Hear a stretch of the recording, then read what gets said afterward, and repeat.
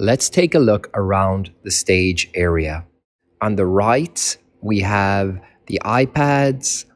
On the left, we have a table with a light. And next to it, we have some Play-Doh and some bears, farm animals, blocks, crayons, markers. We have a 3D printer.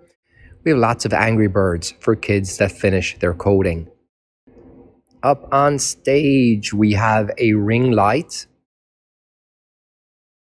At the back of the light, there is a switch to turn it on and off.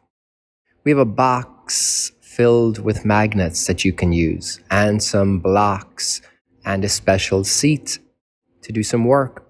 We have another 3D printer, which you can turn on and off using a simple button. On the right of the stage over here, we have a box of magnets for downstage. Water and land, animals, figures, and lots of cool things that you can use in the classroom. At the front of the stage, we have some robots and we have styluses.